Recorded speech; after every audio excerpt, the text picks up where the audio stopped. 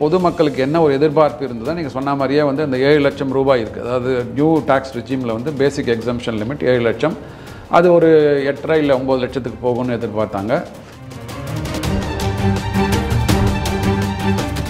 இலவசங்களும் அதில் இல்லை, மக்களுக்கு தேவையான திட்டங்கள்லாம் இல்லை அப்படின்றத சொன்னீங்க நீங்கள். இது வந்து அவங்க வந்து ஒரு தேர்தல் அறிக்கையாக பார்க்கல. 33% தான் கொடுக்கணும் மாநிலங்களுக்குன்னு சொல்லிட்டு மோடி எங்களை நிர்பந்தித்தார் அப்படின்னா. மன்மோகன் சிங் கவர்மெண்ட் இருக்கும்போது 42% சொல்லிட்டாங்க. ஆனால் தமிழகத்திற்கு எவ்வளோ நிதி பார்த்தீங்கன்னா 4.109 வரும், 4.1 வச்சுப்போம். ஸோ 5% இருந்த வரி பகிர்வு 4.1 குறைந்தது. ஸ்ரீ டிவி நேயர்களுக்கு வணக்கம். பிரதமர் நரேந்திர மோடி அவர்களுடைய சாதனை குறித்து ஒரு தொடராக நாம் பேசி வருகிறோம். நம்மோடு ஆடிட்டர் சுப்பிரமணியம் அவர்கள் தொடர்ந்து திட்டங்கள் குறித்து, ஒவ்வொரு திட்டங்கள் குறித்தும் அந்த திட்டங்கள் சமுதாயத்தில் ஏற்படுத்திய தாக்கம் குறித்தும் நம்மோடு பேசி வந்ததை பார்க்கிறோம். இப்பொழுது மீண்டும் திரு ஆடிட்டர் சுப்பிரமணியம் அவர்களோடு நேர்காணல் செய்ய இருக்கிறோம். அந்த சாதனை திட்டங்கள் அது குறித்து போவதற்கு முன்னால் இப்போ இடைக்கால பட்ஜெட் இப்பொழுது தான் தாக்கல் செய்யப்பட்டது. அது குறித்து கொஞ்சம் விரிவாக பேசிவிட்டு மீண்டும் மோடி அரசின் சாதனைகள், அந்த திட்டங்கள் குறித்து பேசலாம் என்று இருக்கிறோம். வணக்கம். வணக்கம். வணக்கம் ராஜேஷ். இடைக்கால பட்ஜெட் 2024, 25க்கும் சேர்த்து போட்டிருக்காங்க. இதில் முதல் சாதனையாக அவங்க சொல்கிறதுன்னா 5 முறை பட்ஜெட் தாக்கல் செய்து 6வது முறை ஒரு ஃபினான்ஸ் மினிஸ்டர் தாக்கல் செய்ததே ஒரு சாதனை தான். அதுவும் ஒரு பெண் நிதியமைச்சர் 6வது முறையாக பட்ஜெட் தாக்கல் செய்திருக்கிறார். அதுவே ஒரு சாதனை அப்படின்லாம் சொல்லப்பட்டது. எப்போதும் அவர் தமிழில் பல செய்யுள்கள், திருக்குறளில் இருந்தெல்லாம் கோட் பண்ணுவாங்க. அதெல்லாம் இந்த தடவை பெரிய அளவு இல்லாமல் மொத்தமே 54 நிமிடங்களிலேயே அந்த பட்ஜெட் உரை முடிந்து விட்டது என்று சொன்னார்கள். பிறகு அந்த பட்ஜெட்டில் பெரும்பாலான திட்டங்கள் அறிவிப்பு என்பதை தாண்டி இந்த அரசு 10 ஆண்டுகளில் செய்த சாதனைகள் குறித்து, அதுக்கு கடந்து வந்த பாதை குறித்து தான் அதிகமாக பேசப்பட்டது அப்படிங்கிறதை நம்ம பார்க்குறோம். மக்கள் ஆவலோட பல விஷயங்கள் எதிர்பார்த்தாங்க. ஏன்னா மிக விரைவிலேயே தேர்தல் வர இருக்கிறது. தேர்தல் வரணும், நிறையா இலவச அறிவிப்பு வரும். அந்த அரசு மீண்டும் நாம் தேர்ந்தெடுக்கப்பட வேண்டும் அப்படிங்கிறதுக்காகவே மக்களுக்காக சில சலுகைகள்லாம் கொடுப்பாங்க. இன்கம் டேக்ஸில் ஏதாவது ஒரு ரிலாக்ஸேஷன் வரும் அப்படி இப்படின்லாம் எதிர்பார்த்தாங்க. பெரிய அளவு ஒரு சலுகை இல்லாத ஒரு பட்ஜெட்டாக இருக்குது. ஆஸ் ஏ ஆடிட்டர் நீங்கள் எப்படி இதை பார்க்குறீங்க? ஸ்ரீ டிவி நேயர்கள் மற்றும் ராஜேஷ் அவர்களுக்கு வணக்கம். சரி, இந்த இடைக்கால பட்ஜெட் தொன்று தொட்டு எப்படி வருது அப்படின்னா, அதாவது ஒரு அரசாங்கம் வந்து இப்போது மே மாதத்துக்கு அப்புறம் வந்து எலெக்ஷன் நடந்து, மே மாதம் எலெக்ஷன் நடந்து வேறு ஒரு அரசாங்கம் பதவி ஏற்பாங்க. அதுதான் வந்து நார்மல் ட்ரெண்ட். அப்போ என்ன ஆகும் அப்படின்னா, இன்றைக்கி தேதியில் ஒரு இடைக்கால பட்ஜெட் இல்லாமல் ஒரு முழு பட்ஜெட்டை கொடுத்துட்டாங்க அப்படின்னா, ஒரு திட்டங்களை அறிவிக்கிறாங்க வச்சுக்கோங்க. திட்டங்களை அறிவிக்கும் போது இவர்களோட நோக்கம் வேறு மாதிரி இருக்கும். ஸ்ட்ராட்டஜி வந்து ஒரு குறிப்பிட்ட ஒரு செக்டாருக்கு வந்து சலுகைகள் கொடுக்கணும், ஃபோக்கஸ் பண்ணணும், இம்ப்ரூவ் பண்ணணுன்றதை பிளான் பண்ணி கொடுத்துட்டாங்க வச்சுக்கோங்க. சப்போஸ் வேறு அரசாங்கம் வருகிறது, அரசியலில் வந்து எதுவுமே வந்து இனிமேல் நிரந்தரம் கிடையாது. வேறு அரசாங்கம் வரும்போது அவர்கள் அதை வந்து மாற்றி அமைக்க முடியாது. ஏன்னா அவங்களோட ஃபோக்கஸ் வந்து, சப்போஸ் மோடி அவர்களோட ஃபோக்கஸ் வந்து ஆர்டிஃபிஷியல் இன்டெலிஜென்ஸில் இருந்து புதிதாக வரப்போகிற அரசாங்கம் வந்து இல்லை மேனுஃபேக்சரிங் செக்டாரில் நாங்கள் வந்து ஹார்ட்கோர் மேனுஃபேக்சரிங்கில் ஃபோக்கஸ் பண்ண போகிறோம் அப்படின்ற போது நீங்கள் திட்டங்களை மாற்றினீங்க அப்படின்னா அந்த சாவரினிட்டியே வந்து கொஸ்டின் பண்ணுவாங்க.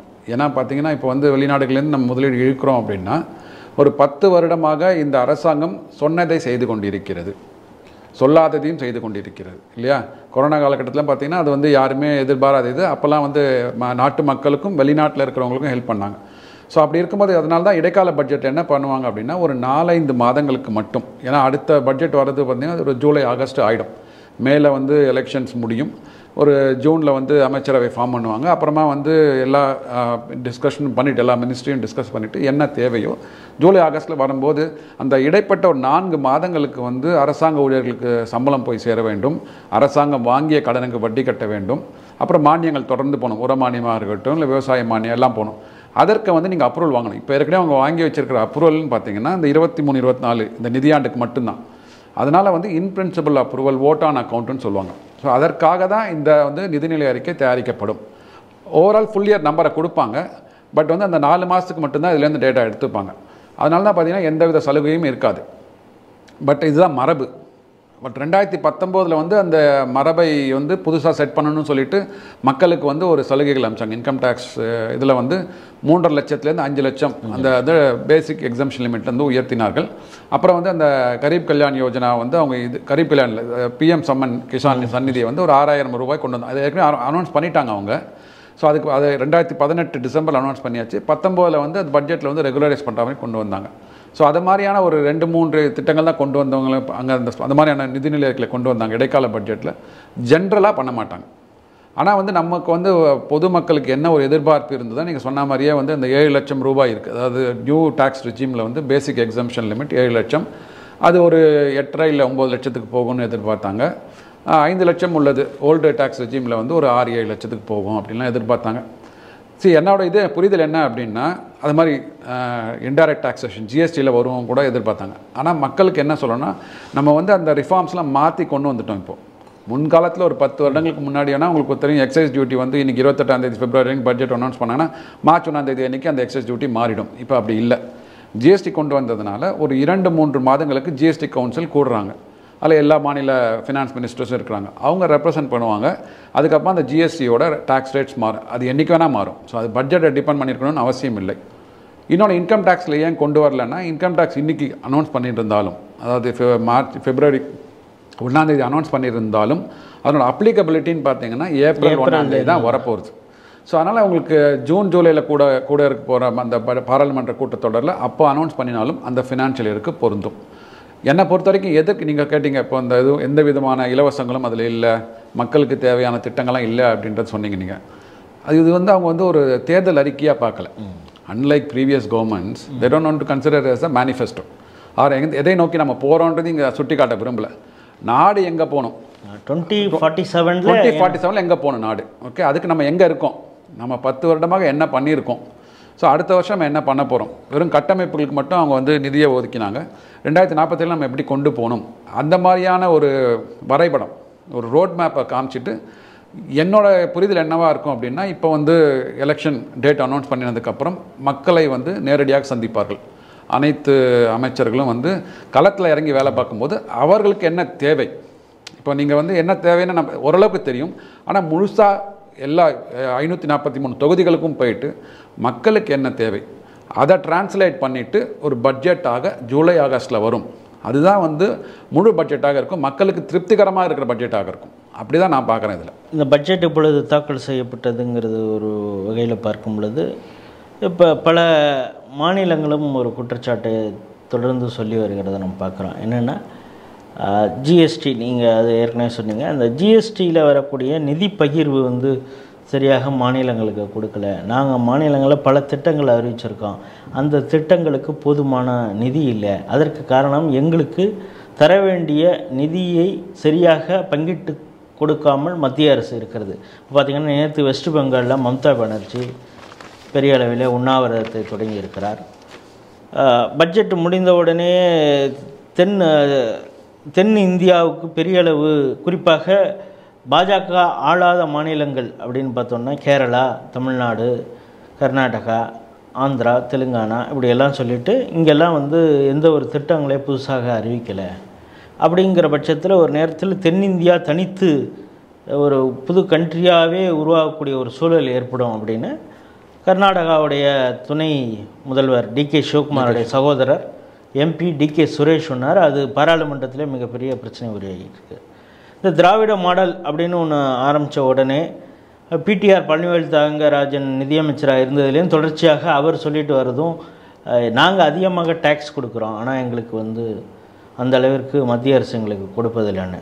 அதற்கு பிறகு இப்போ தங்கம் தென்னரசு புதுசாக ஒரு விஷயத்தை சொல்லி நாங்கள் 1 ரூபாய் கொடுத்தால் எங்களுக்கு 29 பைசா தான் வருது அப்படிங்கிற சொல்கிறதையும் நம்ம பார்க்குறோம். தொடர்ச்சியாக இந்த ஒரு குற்றச்சாட்டு சமீபத்தில் துக்ளக் ஆண்டு விழாலையும் சசி தரூர் அவர்களும் இதே விஷயத்தை சொன்னார். அதற்கு அவங்க சொன்னது வந்து அந்த ஃபினான்ஸ் கமிஷன், அந்த நித்தி ஆயோக்கில் இருந்த ஒரு அதிகாரி பேசிய ஒரு ஆடியோ ஃபைல் கூட வெளியில் வந்தது. அது பல ஊடகங்கள் செய்தியாக வந்து இதை வந்து பிரதமரே தான் திட்டமிட்டு செய்தார் அப்படிங்கிறது மாதிரியான செய்தியும் இவங்க பரப்பக்கூடிய அந்த விஷயத்தை பார்க்குறோம். இது குறித்து நம்ம நேயர்களுக்கு நீங்கள் கொஞ்சம் விரிவாக சொல்லணும். கண்டிப்பாக. அதாவது வஞ்சித்து விட்டதுன்னு சொன்னால் எந்த வகையில் வஞ்சித்து விட்டது?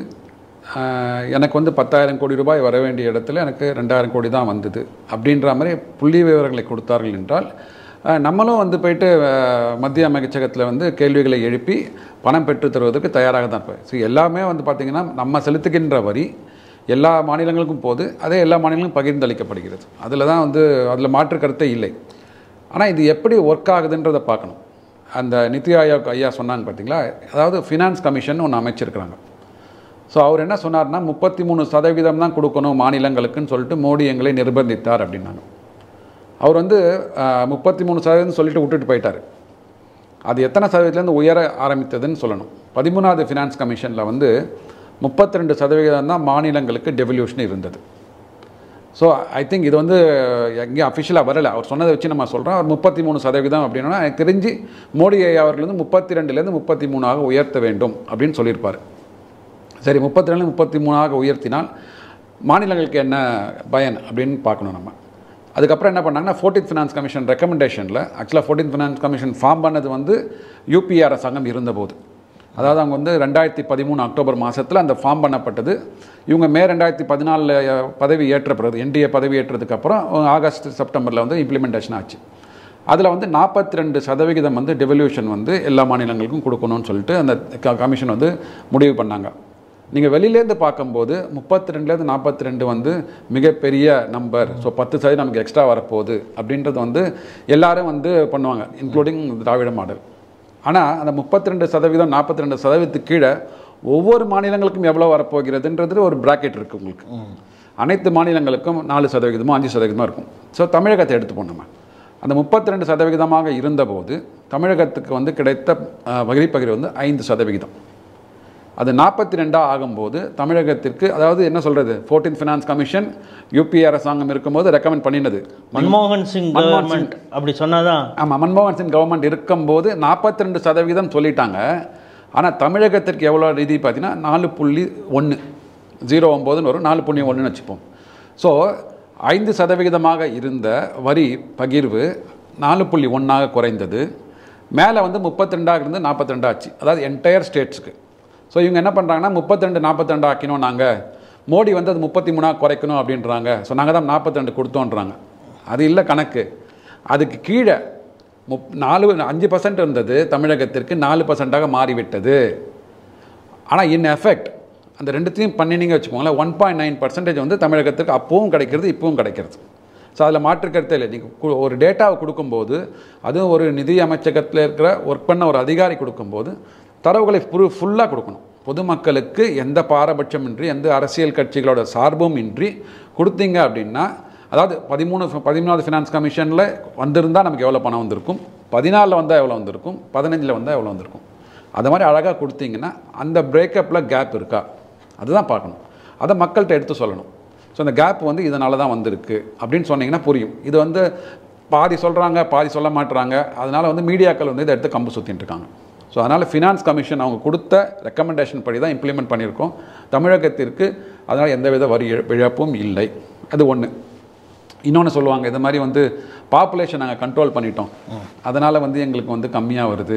பல இண்டெக்ஸில் தமிழகம் முன்னாடி இருக்குது, ஆனால் எங்களுக்கு வந்து அந்த இண்டெக்ஸ்லாம் எங்களுக்கு பணம் வரலை அப்படின்வாங்க. நேர்களுக்கு நல்ல டீட்டெயிலாக சொல்லணுக்காக அந்த டேபிளை நான் நோட் பண்ணி எடுத்துன்னு வந்திருக்கேன். நான் அந்த டேபிளே நம்மளுடைய ஸ்க்ரீன்லேயே கூட ஸ்க்ரீனில் காட்டிடலாம். ஏன்னா அது நம்ம டீட்டெயிலாக சொல்லணும், மக்களுக்கு சொன்னால் தான் வந்து அவர்களுக்கு புரிய ஆரம்பிக்கும். 13th ஃபினான்ஸ் கமிஷனில் வந்து பாப்புலேஷன், அதாவது 4-5 காரணிகள் வச்சு தான் அவங்க வந்து அலோகேஷன் கொடுக்குறாங்க சார். பாப்புலேஷன் 1வது காரணி. அப்புறம் வந்து இன்கம் டிஸ்டன்ஸ் மெத்தட் அப்படின்னு சொல்லுவாங்க. அதாவது ஒரு வளர்ந்த மாநிலத்துக்கும் வளர்கின்ற மாநிலத்துக்கும் உள்ள இன்கம் டிஸ்டன்ஸ் இருக்குது பார்த்தீங்களா, அதுக்கு எந்த மாநிலம் வளரலையோ அவர்களுக்கு அதிக நிதி ஒதுக்கீடு போகும். அப்புறம் டெமோக்ராஃபிக் பர்ஃபார்மன்ஸ் அப்படின்னு ஒரு காரணி வந்திருக்கு. அது 15th ஃபினான்ஸ் கமிஷனில் கொண்டு வந்தாங்க. டெமோக்ராஃபிக் பர்ஃபார்மன்ஸ் அப்படின்னா எந்த நாட்டில் வந்து எந்த மாநிலத்தில் வந்து இந்த பர்த் கண்ட்ரோல் கொண்டு வராங்க, பர்த் ஃபர்டிலிட்டி ரேட்டும் இன்ஃபேன்ட் மார்டாலிட்டி குழந்தைகள் இறப்பதை வந்து குறைப்பது. ஸோ இதிலெல்லாம் நீங்கள் நல்ல கண்ட்ரோல் எடுத்துருக்கிறீங்கன்னா அதற்காக ஒரு 1% கொடுக்குறாங்க. அது மாதிரி டேக்ஸ் எஃபர்ட், எந்த மாநிலத்தில் வரி வந்து அதிகமாக நல்லா கலெக்ட் பண்ணுறாங்க, நீங்கள் அதிகமாக கலெக்ட் பண்ணுறேன்னு சொல்கிறீங்க இல்லையா, அதற்கு இங்கே கொடுத்துருக்குறாங்க. அது மாதிரி ஃபாரஸ்ட் அண்ட் எக்காலஜி, எந்த மாநிலத்தில் வந்து காடு இருக்கும், காடு மட்டும் இருந்து முன்னாடி ஃபாரஸ்ட் மட்டும் தான் சொன்னாங்க அவங்க, என்விரான்மெண்ட் நல்லா பார்க்கணும், காடுகள் மட்டும் இருந்தால் போகிறது, என்விரான்மெண்ட்டை நீங்கள் ஃபோக்கஸ் பண்ணணும், எக்காலஜி. அப்புறம் ஃபிஸ்கல் டிசிப்ளின், எந்த மாநிலம் வந்து ஃபண்ட்ஸை அழகாக மேனேஜ் பண்ணி கடனை வந்து கண்ட்ரோலில் வச்சுருக்குறாங்க, இந்த மாதிரி காரணிகளில் வந்து டிசைட் பண்ணி அதில் தான் உங்களுக்கு அலோகேஷன் வருகிறது. நம்ம தமிழகத்தில் இங்கே நிறைய பேர் கேட்குறாங்க கேள்விகள், பாப்புலேஷனை கண்ட்ரோல் பண்ணிட்டோம் அதனாலன்ட்டு. பாப்புலேஷனுக்கு கொடுக்குற வெயிட்டேஜ் வந்து 15% மட்டும்தான். முன்னாடி இருந்த ஃபினான்ஸ் கமிஷனில் கொடுத்த சதவிகிதம் வந்து 27%, அப்புறம் 25 குறைஞ்சிது. ஸோ என்ன அர்த்தம் அப்படின்னா, அவங்க கொடுத்த ரெக்கமெண்டேஷன் அப்படியே 13-14 மன்மோகன் சிங் ஐயா இருந்தார் இல்லைங்களா, அப்போ என்ன பாப்புலேஷன் வெயிட்டேஜ் கொடுத்துருந்தாங்களோ அதை அப்படியே கண்டினியூ பண்ணியிருந்தால் அப்போ நீங்கள் சொல்கிற உத்தரப்பிரதேஷ் மாநிலத்துக்கு நிறைய வந்து நிதி ஒதுக்கீடு போயிருக்கும். அது மாதிரி பண்ணலை. ஸோ அவங்களுக்கு பாப்புலேஷன் அதிகமாக இருந்தாலும் 15% தான். இங்கே கண்ட்ரோல் பண்ணினதுனால இங்கே 15%, ப்ளஸ் கண்ட்ரோல் பண்ணினதுக்கு செப்பரேட்டாக டெமோக்ராஃபிக் பர்ஃபார்மன்ஸ் 12% கொடுக்குறாங்க. ஸோ பாப்புலேஷன் யார் ஜாஸ்தியாக வச்சுக்கிறானோ அவனுக்கு கம்மியான பர்சன்டேஜ், அதை ரெகுலேட் பண்ணவன் கண்ட்ரோல் பண்ணவன் அவர்களுக்கு 12%. அதற்காக எஃபர்ட் எடுத்த மாநிலங்களுக்கு ஒரு இன்சென்டிவ் மாதிரி அது கொடுத்து கண்டிப்பாக. ஸோ அதெல்லாம் எஃபர்ட் எடுத்துருக்குறாங்க இல்லையா, அதனால் வந்து உங்களுக்கு மேனுஃபேக்சரிங் செக்டார் வந்து இங்கே நல்லா வந்து ஃபோக்கஸ் பண்ணி கொண்டு வராங்க, எல்லாம் பண்ணுறாங்க, அன்எம்ப்ளாய்மெண்ட்டை குறைக்கிறாங்க, அதுக்கெல்லாம் வருது. அது அன்எம்ப்ளாய்மெண்ட் குறைச்சதுனால என்னாச்சு, உங்களுக்கு ஃபிஸ்கல் டிசிப்ளின் இம்ப்ரூவ் ஆகுதுங்க. அந்த ஃபிஸ்கல் டிசிப்ளின் இம்ப்ரூவ் ஆகிறதுக்கு ஒரு 10%, இதுதான் அந்த 100% உங்களுக்கு பிரேக்கப். ஸோ அப்பயும் வந்து எந்த மாநிலத்தில் வந்து பாப்புலேஷன் ஜாஸ்தியாக இருந்ததோ அவருக்கு முன்னாடி நிறைய கிடச்சின்னு இருந்தது. ஸோ பாப்புலேஷன் நிறைய இருந்தால் கிடைக்கக்கூடாது. யார் வந்து அரசாங்கத்தோட கொள்கைகளை எடுத்துக்கொண்டு மக்களிடம் செல்லுகிறார்களோ அவர்களுக்கு என்ன பர்சன்டேஜ் போகணுமோ 15% குறைச்சிட்டாங்க பாப்புலேஷனில். ஸோ ஓகே, இப்போது இந்த நிதிநிலை அறிக்கையில் மாநிலத்தை வஞ்சித்து விட்டதுன்னு சொல்கிறோம். தமிழகத்துக்கு எவ்வளோ கொடுத்துருக்கான்னு பார்த்தீங்கன்னா 23-24 முடிந்ததில் வந்து 41,665 கோடி ரூபாய் டெவல்யூஷன் ஸ்கீம் மூலமாக நமக்கு பணம் வந்திருக்கு. அதாவது நம்மளோட நிதிநிலை அறிக்கையிலே பிடிஆர் பயணிகள் தியாகராஜன் கொடுத்த நிதிநிலை அறிக்கையிலே அதை உள்வாங்கி 41,665 கோடி ரூபாய் எழுதியிருக்கார் அவர். சரிங்க, அது வந்து இந்த 15th ஃபினான்ஸ் கமிஷன் ரெக்கமெண்டேஷனோட. ஸோ வஞ்சிச்சிருந்தால் இப்போ சப்மிட் பண்ணிருக்காங்களா 24-25, அந்த நிதிநிலை அறிக்கையில் என்ன இருக்கணும், குறைஞ்சிருக்கணும் இல்லைங்களா. இப்போ அவங்க கொடுத்தது வந்து 49,500 கோடி ரூபாய், கிட்டத்தட்ட 19.5%. நம்மளோட ஜிடிபி எவ்வளோ க்ரோ ஆகுது உங்களுக்கு, 7.1. தமிழகத்திற்கு அவள் கொடுத்த பணம் 19% extra than last year what was given. 41,665லேருந்து 20% வச்சுக்கோங்களேன். 49,500 கோடி ரூபாய்கள் வந்து நிதிநிலை அறிக்கையில் ஒத்துண்டாச்சு தமிழகத்துக்கு வரப்போகுது. இந்த அமௌண்ட்டை எடுத்து தான் இப்போ தங்கம் தென்னரசு ஐயா அவர்களும் சமர்ப்பிக்க போகிறார் இல்லையா, மார்ச் மாதம் 25ஆம் தேதி அன்றைக்கி இந்த நம்பர் தான் எடுத்துன்னு போவாங்க. என்னோட ஒரு கோரிக்கை, வஞ்சித்து விட்டது அப்படின்னா இந்த 49,500 ரூபாய் இல்லை, எனக்கு 52,000 கோடி வேணும் அப்படின்னு சொன்னீங்கன்னா அதற்குண்டான தரவுகளை எடுத்துக்கொண்டு அதுக்கு கீழே நம்ம கம்பெனிலெலாம் போடுவோம், பேலன்ஸ் ஷீட்டில் வந்து டு பி ரிசீவபிள் அப்படின்னு போடுவோம், அதை மாதிரி கோடிட்டு போடுங்க, கால்குலேஷன் எடுத்து போடுங்க. கண்டிப்பாக வந்து நிதியமைச்சர்கிட்ட கேட்போம், நிர்மலா சீதாராமன் அடுத்த வாட்டி சென்னை வரும்போது கேட்போம். ஸோ அதனால் வந்து வஞ்சித்து விட்டதுன்னு நம்ம வந்து வெறும் வாயால் சொல்லாமல் இதுக்கு டேட்டா இருக்குது. இன்னொன்று, அவர்களே வந்து நிர்மலா சீதாராமன் மேடமே அந்த நீங்கள் சொன்ன இந்த 29 பைசா தான் எங்களுக்கு வருதுன்னு சொன்னாங்க பார்த்தீங்களா, அதற்கு ஒரு தரவு கொடுத்துருக்குறாங்க. அதாவது கடந்த ஒரு 9 வருடங்களில் தமிழகம் வந்து 6.23 லட்சம் கோடிகள் வந்து நமக்கு வந்து இங்கேருந்து வரிகள் போயிருக்கு மேலே. அதற்கு அங்கேருந்து வந்தது வந்து 6.96 லட்சம் கோடிகள். டாக்ஸ் டெவல்யூஷன் மூலமாக 2.88 லட்சம் கோடிகள், கிராண்ட்ஸ் மூலமாக 2.58 lakhs crores, செஸ் டெவல்யூஷன் மூலமாக 58,000 கோடிகள், கன்செஷன் லோன் அண்ட் நபார்ட் அவர்கள் கொடுத்தது 0.82 crores, 82,000 crores, 6.96 லட்சம் கோடிகள். இது வந்து அவங்களோட பர்சனல் அக்கௌண்ட் ட்வீட்லேருந்து பண்ணியிருக்காங்க. வருடம் எவ்வளோ கொடுத்துருக்கோம், இது தவறு என்றால் நீங்கள் சுப்ரீம் கோர்ட்டில் போய் கேஸ் போடலாம். ஸோ 6.23 லட்சம் கோடிகள் கொடுத்த தமிழகத்திற்கு 6.96 லட்சம் கோடிகள் அங்கேருந்து வந்திருக்கு டெவல்யூஷன் மூலமாக. இதற்கு விட என்ன ஆதாரம் வேணும் உங்களுக்கு? ஸோ அதனால் இது வந்து மக்களுக்கு புரிதலை ஏற்படுத்த வேண்டும். இன்னொன்று, இப்போ நீங்கள் சொன்ன அந்த 12th அந்த கமிஷனுக்கும் கடைசியாக இருந்ததுக்கும் அந்த டிஃப்ரென்ஸுங்கிறது எவ்வளோ பர்சன்டேஜ் வருது? அதாவது அதான் 13வது ஃபினான்ஸ் கமிஷனில் வந்து 32% இருந்தபோது நமக்கு 5% தமிழகத்துக்கு கிடைத்தது. 15th ஃபினான்ஸ் கமிஷனில் 42% மொத்தமாக எல்லா மாநிலங்களுக்கும், அதுக்கு தமிழகத்தில் வந்து 4.1%. நீங்கள் ரெண்டுத்தையும் மல்டிப்ளை பண்ணி பார்த்தீங்கன்னா நெட்டாக வந்து அப்பையும் நமக்கு 1.79% தான் கிடைச்சிது, இப்பயும் 1.79% தான் கிடைக்கிது. So there is no leakage. எல்லா மாநிலங்களும் சரி அவங்க எல்லாரும் பார்ப்பாங்களே, அந்த 38 மாநிலங்கள் இருக்குல்ல, 30 மாநிலங்கள் இருக்குன்னா 30 மாநிலங்களுக்கும் என்னென்ன வரணும் ஃபுல்லாக கணக்கு போட்டு தான் பார்ப்பாங்க. கணக்கு போட்டு பார்க்கும்போது தான் நமக்கு வந்து since we have performed better in fiscal discipline, tax effort, எப்படி நம்ம வந்து வரியை வசூலிப்பதில் வந்து எவ்வளோ நம்ம கெட்டிக்காரன்லாம் இருந்திருக்கிறோம், அது மாதிரி டெமோக்ராஃபிக் பர்ஃபார்மன்ஸ் இதெல்லாம் நல்லா பர்ஃபார்ம் பண்ணினதுனால தான் 41,665 49,500 கோடி ரூபாய் வந்திருக்கு. இது வந்து நிர்மலா சீதாராமன் வந்து ஏதோ சொல்லுவாங்களே, எங்கள் அப்பா வீட்டு கணக்கான்னு கேட்டார் இல்லையா, அது மாதிரி அவங்க கணக்கு எழுதிட்டு போயிருந்தால் 20% நமக்கு வரி வருமானம் உயரப்போகிறதா? இப்போ உயர்ந்திருக்காது இல்லையா? அதனால் இது யார் அப்பன் வீட்டு கணக்கும் இல்லை, இது பொதுமக்களாகிய நம்மளோட பணம். அது மேலே போயிட்டு ஒரு ட்ரஸ்டியாக அங்கே உட்காந்துட்டுருக்கு, ஒரு ட்ரஸ்ட்டில் உட்காந்துட்டுருக்கு, அது மீண்டும் பகிர்ந்து அளிக்கப்படுகிறது. இப்படி தான் அங்கே சென்ட்ரல் கவர்மெண்ட் ஸ்கீம்ஸ் ஒர்க் ஆகும். அதாவது இன்னும் திருப்ப நம்ம வந்து இந்த மீடியாக்களில் சொல்கிறது என்னென்னா, எங்களுக்கு வந்து 10,000 கோடி ரூபாய் ஜிஎஸ்டி காம்பன்சேஷன் செஸ் வரணும்னு சொல்லிட்டு எம்பி வில்சன் ஐயா சொல்லுவார். அது தவிர இன்னொரு அமைச்சர் கூட எங்களுக்கு வந்து 20,000 கோடி ரூபாய் வந்து வருமான வரி இழப்பு ஏற்பட்டு விட்டது, எங்களுக்கு வரி இழப்பு ஏற்பட்டதெல்லாம் சொல்கிறாங்க. ஆனால் நம்ம நிதிநிலை அறிக்கை, தமிழ்நாடு நிதியமைச்சர் முன்னாடி பிடிஆர் பயணிகள் அவர்கள் சமர்ப்பித்த நிதிநிலை அறிக்கையில் என்ன இருக்குதுன்னு பார்த்தா, சரி இவங்க 10,000 கோடின்னு கேட்டிருந்தாங்க இல்லையா, அதாவது அவர் வந்து போன நிதிநிலை அறிக்கை சமர்ப்பிக்கும் போது அதில் வந்து 4,573 கோடி ரூபாய்கள் தான் எனக்கு வந்து ஜிஎஸ்டி காம்பன்சேஷன் செஸ்ஸாக வர வேண்டும் அப்படின்னு எழுதியிருக்காரு. அதில் 4,573 கோடி ரூபாய்கள். நம்ம 10,000 கோடி நமக்கு வரணும்னு சொல்லியிருந்தா, ஏன்னா ஜூலை 2022 அப்பயே முடிஞ்சிடுச்சு, 30th ஜூன் 2022 முடிஞ்சிடுது உங்களுக்கு ஜிஎஸ்டி காம்பன்சேஷனோட இது க்ரைட்டீரியா. ஸோ அப்போ நம்ம கணக்கு எடுத்திருப்போம். கணக்கு எடுத்து பிப்ரவரி 2023 நம்ம நிதிநிலை அறிக்கை சமர்ப்பிக்கும் போது 10,000 கோடி நமக்கு வரணும் அப்படின்னா 10,000 கோடி நம்ம போட்டிருக்கணும், பண்ணியிருப்போம் இல்லையா? ஆனால் அவர் மென்ஷன் பண்ணது லாஸ்ட் டிஜிட் வரைக்கும் கரெக்டாக போட்டிருக்கிறாரு, 4,573 கோடி ரூபாய்கள். அப்போ எப்படி வர முடியும் இல்லைங்களா? நான் என்ன சொல்கிறேன், 10,000 கோடினா போடுங்க, 4,573 தான் வந்து மத்திய அரசாங்கம் ஒத்துக்கொண்டது, மீதி ஒத்துக்கொள்ளாதது வந்து 5,500 கோடி அப்படின்னு நீங்கள் கழிச்சு போடுங்க, கீழே தனியாக போடுங்க. அப்படி போட்டிருந்தீங்கன்னா 37,000 கோடி ரூபாய் ரெவன்யூ டெபிசிட் வந்து 32,000 குறைச்சி காமிங்க. நீங்கள் சொல்லும் போது கேட்கும் போது வந்து எனக்கு 10,000 போட்டுட்டு ஆனால் கணக்கு பண்ணும்போது 4,500 போட்டால் எதை மக்கள் நம்புவார்கள்? இன்னொரு அமைச்சர் 20,000 கோடி ரூபாய் எங்களுக்கு வந்து வரி இழப்பு ஏற்பட்டதுன்னாரு. வரி இழப்பு எப்போ ஏற்படும்? ஜிஎஸ்டி இம்ப்ளிமெண்ட் பண்ணதுனால மாநில வரிகள் வந்து மத்திய இதுக்கு போயிடுது, பூலுக்கு போயிடுது, அதனால் மற்ற மாநிலங்களுக்கு வரி போச்சு. அதை காம்பன்சேட் பண்ணுறதுக்காக ஜிஎஸ்டி காம்பன்சேஷன்ஸ் போட்டாங்க.